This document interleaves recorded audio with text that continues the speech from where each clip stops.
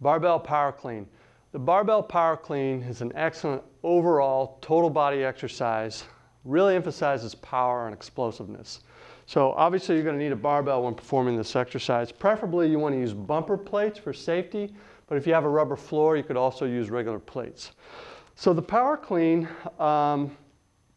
because it's such an explosive exercise and a lot of different intricate things that you need to be aware of in terms of mechanics, you want to make sure that you perform every aspect of this exercise properly. To set yourself up, you want to assume about a hip width stance with your feet pointed straight ahead. Your grip is going to be slightly outside of your shin. So you're going to go down like you're going to do a deadlift, but you're going to use an overhand grip like so. When you initiate this exercise, it's just like performing a deadlift. You're going to bring the barbell up your shins, over your knees, and as soon as the bar clears your shins, you're going to viciously shrug the bar and try to push your body beneath it. So essentially this exercise is like jumping with weight, but you want to try to push your body beneath the bar as you receive it. And let me demonstrate. Head straight, and then you want to stand up at the top. It's important that you try to drive your elbows up as you push yourself beneath the bar. So let me demonstrate again.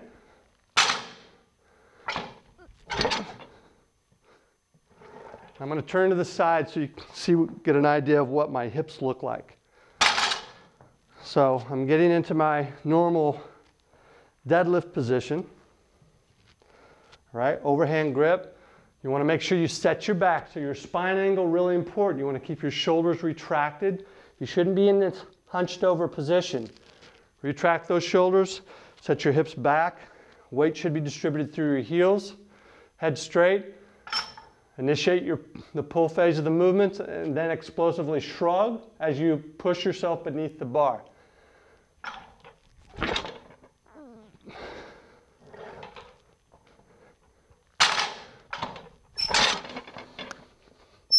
A lot of people make the mistake of when they receive the bar underneath that their feet are really wide and their knees collapse in. Don't do that. It's really important that you want to receive the bar with your feet beneath your hips. So you should receive here with your knees straight ahead. This is what it looks like again from the side, and then stand up. If you find that your knees are collapsing or your feet are too wide, make sure that you lighten the load to do this exercise properly. And that's how you perform the barbell power clean.